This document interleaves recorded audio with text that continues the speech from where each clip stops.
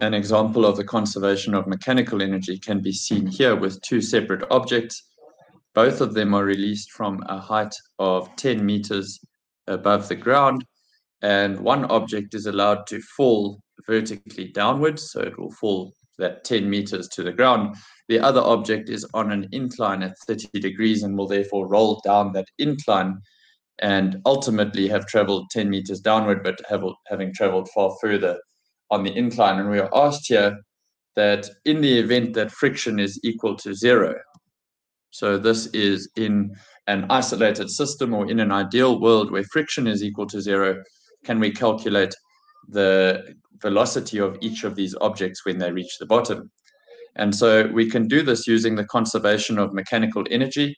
We know that the conservation of mechanical energy tells us that the change in mechanical energy is equal to zero. This can be written as the final mechanical energy minus the initial mechanical energy is equal to zero, or that can be then rewritten as the initial mechanical energy is simply equal to the final mechanical energy, where we know that mechanical energy is the sum of kinetic energy and potential energy for an object. So I'm going to start for object A by calculating our mechanical energy initially, which is equal to our initial potential energy plus our initial kinetic energy, where potential energy is the product of mass, gravity, and height above the surface of the Earth, and kinetic energy is 1/2 times the object's mass times the velocity squared. And initially, this object has a mass of 5 kilograms, gravitational acceleration of 9.8, a height of 10 meters above the surface of the Earth. And because the velocity is zero, the kinetic energy initially is zero. So initially, this object has 490 joules of mechanical energy. We can see that the same is true for object B, because object B is also at rest. It is also at a point 10 meters above the ground, and therefore its initial mechanical energy is also 490 joules. Now, what we find here is that for our object A, because the mechanical energy does not change, we can say, therefore, that our initial mechanical energy must be equal to the final mechanical energy when this object strikes the ground. And we can say, therefore, that 490 joules must be equal to mass times gravity times height plus 1/2 mass times velocity squared, where now the height above the ground is zero, so its potential energy is zero, and the mass is now, or is still 5, but the velocity is now something different, where we can solve to find that our velocity for object A is 14 meters per second. This is obviously just before this object strikes the ground.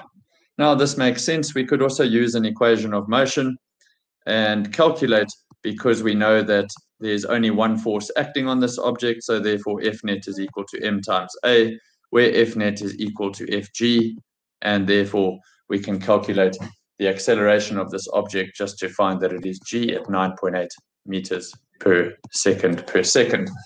Whereas for this object, that's slightly more complicated, because although there is a force of gravity pulling this object downward, that force of gravity will be resolved into two components, those being Fg perpendicular and Fg parallel, where Fg parallel can be calculated as the parallel component of the gravitational force acting on this object, which is Fg sine of theta, and Fg again 5 times 9.8, 49 times sine of 30. This angle over here will be the same as this angle here, and therefore the force of gravity, the parallel component of gravity, is only 24.5 newtons, but that is down the slope. So we can see that the net force acting on object B is far smaller than that acting on object A. But then we can also hopefully see that the distance that object B is going to travel, its displacement is going to be far greater than that of object A, which means that the acceleration is going to act for a longer period of time. Either way, what we find is that for both of these objects in a system where there is no friction, so in an isolated system, because there is no energy being lost, the mechanical energy at the start is equal to the mechanical energy at the end, which tells us that for object B, when it does finally reach the ground and having traveled 10 meters downward, its final velocity will also be 14 meters per second.